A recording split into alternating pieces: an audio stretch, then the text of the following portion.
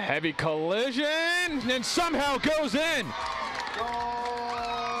The Black Knights strike on the 50-50 ball. Carfagno, after just missing on the free kick, able to get that one over the keeper and in for the first goal of the game. It's really rewarding to see, the hard work pay off. Making runs on the sidelines, getting stuck in the tackles, and just to see that little spin-off. It feels good to know that the hard work's definitely paying off. This year we have been letting in a lot of goals, but defense has been working hard, and today I think finally our hard work paid off and we got the clean sheet.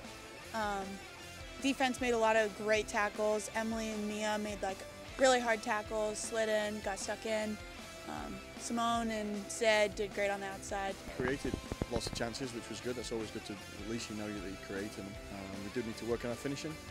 We do need to work on just our cleanliness of crossing balls in the last third, and our runs into the box are short. It's a bit messy at times, but I think the way that we play, we're putting a lot of pressure on teams' defences, and the play is taking place in the area of the field where we want it to take place.